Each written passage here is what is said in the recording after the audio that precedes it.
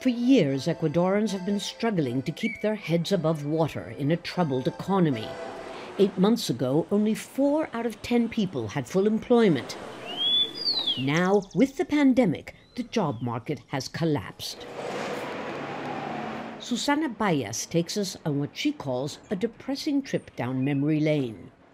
This is where she used to run a modest but successful cafe with 4 employees. This was a bustling area of Quito where people gathered on weekends. There were lots of tourists. This was my coffee shop, which I had to close. I feel terrible sorrow when I see all of this. All of us entrepreneurs who'd put our hopes and dreams and energy into this in order to live. Now we're struggling just to survive. The few who are still open, like Ronnie Coronel, don't know how much longer they can hang on. I know loads of people who are unemployed and who are forced to update their contracts and work for half or 80% less, if they're paid at all. An astonishing 85% of Ecuadorans are now either unemployed or in precarious jobs, like Paulo and Fernanda Freire. Both lost their jobs as journalists and are trying to survive selling blood pressure meters, soap, and face masks. They have 2 children.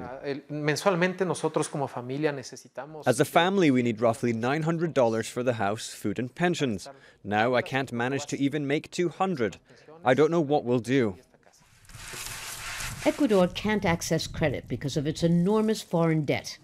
Unlike in other Latin American countries, the government has continued paying creditors, leaving almost nothing for emergency aid for the needy.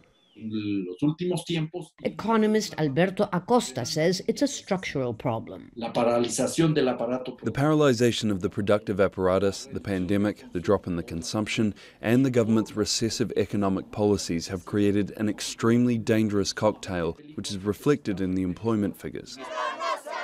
And in a country where massive demonstrations over the withdrawal of fuel subsidies nearly brought down the government last year, it's not just the economy, but the governability of Ecuador that's now at stake.